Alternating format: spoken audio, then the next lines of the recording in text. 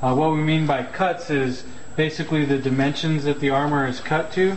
Each individual generally is going to have their own cut if the armor is properly fit to them.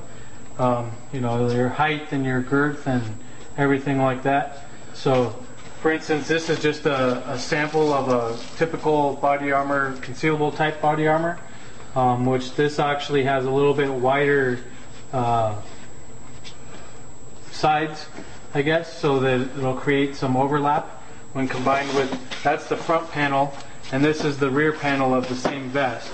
So basically you can see where they are going to overlap on the sides a little bit, and generally your back is going to be a little bit higher cut since you have, you know, you don't have a throat here that on the back like that.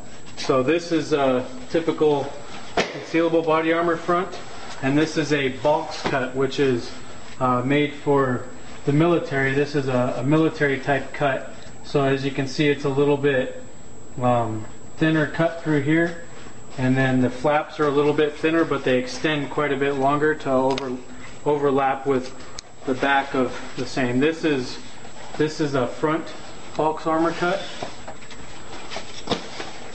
and then here's that rear concealable type, and this is a rear